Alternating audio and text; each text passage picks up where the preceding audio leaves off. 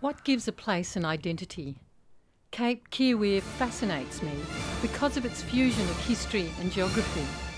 On the west coast of Cape York, it's at the pointy end of Australia. Here at latitude 1359 south, there's nothing to distinguish it from any other part of the low sandy coast stretching north and south. But this is where Europeans first encountered Australia, its land and its people in March 1606.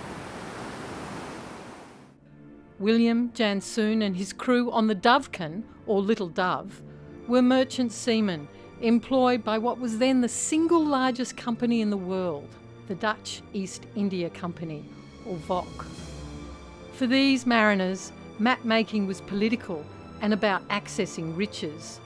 They rowed up the Batavia River seeking gold and spices, but they found nothing. The Tjungundji, the Yupungathi and the Wick people all observed the Little Dove's passage, and they wanted to know why it had come. A conflict ensued, and one of the Duyfken's crew was killed, and an unknown number of Wick people died. Willem Janzsoon and his crew turned the Duyfken around and headed back to Batavia, now modern-day Jakarta. Keerweer is Dutch for turnaround.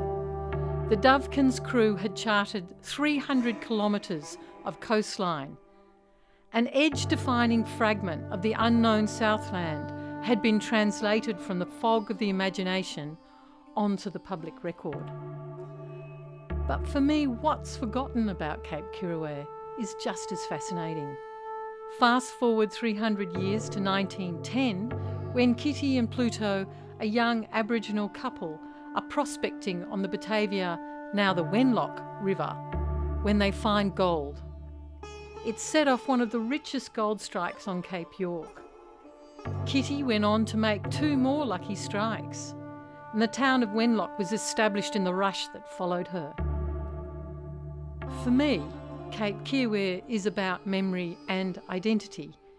It is at the pointy end where place, country and culture collide.